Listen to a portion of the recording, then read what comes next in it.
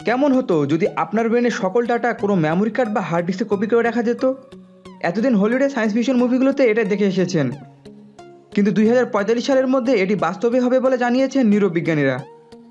আর তাদের এই প্রজেক্ট বাস্তবায়নের জন্য গুগল, পেপাল, ওরাকল সহ বিভিন্ন নামি দামি প্রতিষ্ঠান বিলিয়ন বিলিয়ন ডলার ইনভেস্ট করে যাচ্ছে। অনেকে হয়তো ভাবছেন এটা কিভাবে সম্ভব। 500 বছর পূর্বেও মানুষ কল্পনা করতে পারতো না যে আজকের আমরা ঘরে বসে মোবাইলের মাধ্যমে পৃথিবীর এক প্রান্ত থেকে অপর প্রান্তে কথা বলবো, প্লেনে করে উড়বো। এখনো তাদের বিশ্বাস হচ্ছে না, শুধুই ভাবছেন আমার ব্রেনের মেমোরি অন্য ডিস্কে কিভাবে কপি করে রাখা যাবে। তাদের জন্য বিষয়টি ব্যাখ্যা সহ বর্ণনা করব।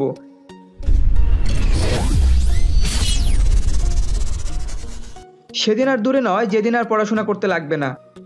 মৃত্যুর পরেও আপনার স্মৃতি রোবট বা অন্য মানুষের মাঝে ট্রান্সফার করা যাবে। আপনি চাইলে আপনার কষ্টের স্মৃতিগুলো কম্পিউটারের মতো ডিলিট করতে পারবেন। বাহ, কি মজা, তাই না? চলুন এবার বর্ণনায় যাওয়া যাক। একজন প্রাপ্তবয়স্ক মানুষের ব্রেনে 90 বিলিয়ন নিউরন থাকে। একটি নিউরন থেকে অপরটির কানেকশন যদি গণনা করেন তবে 3 মিলিয়ন বছর সময় লাগবে। বৈদ্যুতিক তার যেমন এক জায়গা থেকে অন্য জায়গায় বিদ্যুৎ পরিবহন করে, ঠিক তেমনি নিউরনগুলো শরীরের বিভিন্ন অঙ্গ যেমন চোখ, কান, মুখ সহ বিভিন্ন সংবেদনশীল অঙ্গ থেকে তথ্য নিয়ে ব্রেনে পৌঁছায়। আর এই সিগন্যালগুলো হলো ইলেকট্রিক্যাল ও কেমিক্যাল।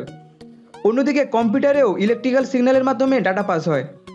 এখন প্রশ্ন হতে পারে, ব্রেনের এত জটিল তথ্য পরিবহনের দ্রুততা ও বিশাল জায়গার মতো হার্ড ডিস্ক বা মেমোরি কার্ড কি সম্ভব?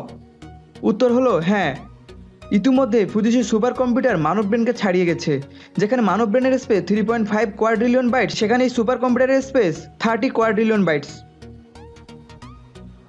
আবার যেখানে মানব ব্রেনের ডাটা ট্রান্সফার রেট 13 মিলি সেকেন্ড, সেখানে সুপার কম্পিউটার এর চাইতে 10 গুণ স্পিডে ডাটা ট্রান্সফার করে। যেহেতু ব্রেনের চেয়ে শক্তিশালী কম্পিউটার উদ্ভাবন সম্ভব হয়েছে, সেহেতু এখন শুধু ব্রেনকে কপি করার পালা, যেটাকে নিউরোসায়েন্টিস্টরা নিউরোট্রান্সমিশন নাম দিয়েছে। ইতোমধ্যে এই পদ্ধতিতে ইঁদুরের ব্রেনের স্মৃতিকে কপি করে রাখা সম্ভব হয়েছে এবং এটা নিয়ে গবেষণা চলছে। ইঁদুরের ব্রেনের সাথে মানুষের ব্রেনের 95 ভাগ মিল আছে, তাই ইঁদুরের ওপর যখন প্রজেক্ট সফল হয় তখন মানুষ আর দেরি নয়। ঠিক এই মেসেজটি গবেষকদের প্রকাশ করার পর এই বিষয় নিয়ে বেশ কিছু মুভি বের হয়েছে। তার মধ্যে একটি তামিল মুভি মায়াবন।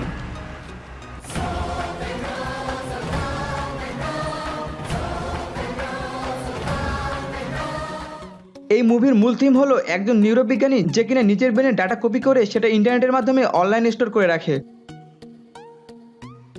এরপর কম বয়সী কোনো যুবককে ধরে এনে তার ব্রেনে ইনজেকশনের মাধ্যমে নিউরোট্রান্সমিটার সেট করে রাখে। বিজ্ঞানীটি মারা গেলে তৎক্ষণাৎ ফাইবার অপটিকের মাধ্যমে সে ইনজেক্ট করার তথ্য কম বয়সী যুবকের ব্রেনে যায় এবং যুবকটির নিজস্ব স্মৃতিগুলো ডিলিট হয়ে বিজ্ঞানীর স্মৃতি জমা হয়ে যায়।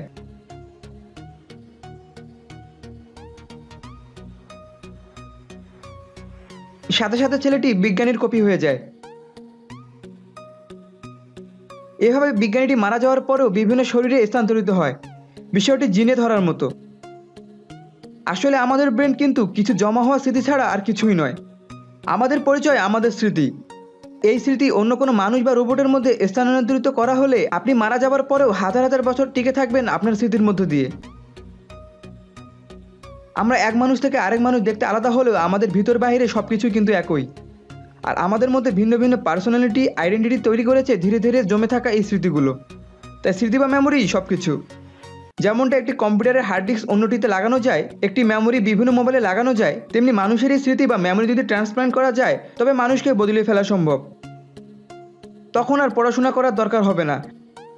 ইচ্ছে মতো ডাটা জমা রাখা যাবে, মুছে ফেলা যাবে এবং ডাউনলোড করার মতো সব কাজ করা সম্ভব। আপনার দুঃখের স্মৃতিগুলো বদলিয়ে অন্যের আনন্দ, ভ্রমণ করার মুহূর্ত এবং বিভিন্ন অনুভূতি কপি পেস্ট করতে পারবেন।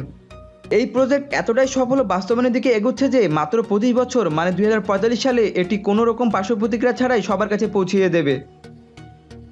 এজন্য বিভিন্ন বড় বড় কোম্পানিগুলো বিলিয়ন বিলিয়ন ডলার ইনভেস্ট করে ফেলেছে। চলুন সংক্ষেপে দেখে নেওয়া যাক কোম্পানিগুলো এ ব্যাপারে কি বলেছে।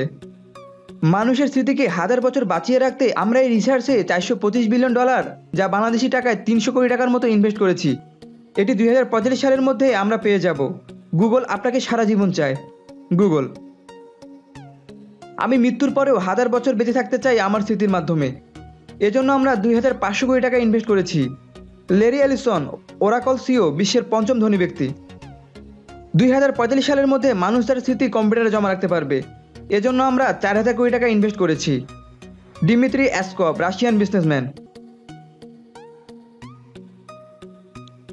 আমি মৃত্যুর পরেও অনেক বছর বেঁচে থাকতে চাই, আর এজন্য এই প্রজেক্টে হাজার হাজার কোটি টাকা বিনিয়োগ করতে প্রস্তুত। Peter ডাইহেল, founder of PayPal. জন্ম মৃত্যু সবটাই সৃষ্টিকর্তা নির্ধারণ করেছেন, অর্থাৎ জন্ম নিলে মরতে হবে। এটাকে কোনো বিজ্ঞানীরা থামাতে পারবে না ঠিকই, কিন্তু স্মৃতিকপি করে তা রোবট বা অন্য কোনো জীবিত মানুষের মাধ্যমে টিকে রাখা সম্ভব। বিষয়টা একদিক থেকে ভালো মনে হলেও এর ক্ষয়ক্ষতি ও নেগেটিভ প্রভাব পড়বে অনেক। তাই তো ছোটবেলা থেকে এটি রচনা সবাই পড়ে আসছি, মানব জীবনে বিজ্ঞানের আশীর্বাদ ও অভিশাপ। আশা করি ভিডিওটি আপনাদের ভালো লেগেছে। ভালো লেগে থাকলে অবশ্যই লাইক করবেন। কারো কোনো বিষয় জানার থাকলে কমেন্ট করতে পারেন, আমরা উত্তর দেওয়ার চেষ্টা করব। ভিডিওটি শেয়ার করে বন্ধুদের জানিয়ে দিন। নিশ্চিত টিপ চ্যানেলটিকে সাবস্ক্রাইব করে পাশে থাকা বেল বাটনটি বাজিয়ে দিয়ে আমাদের পরিবারের সদস্য হয়ে যান। ভালো থাকবেন সবাই, পরিবারকে সময় দিন।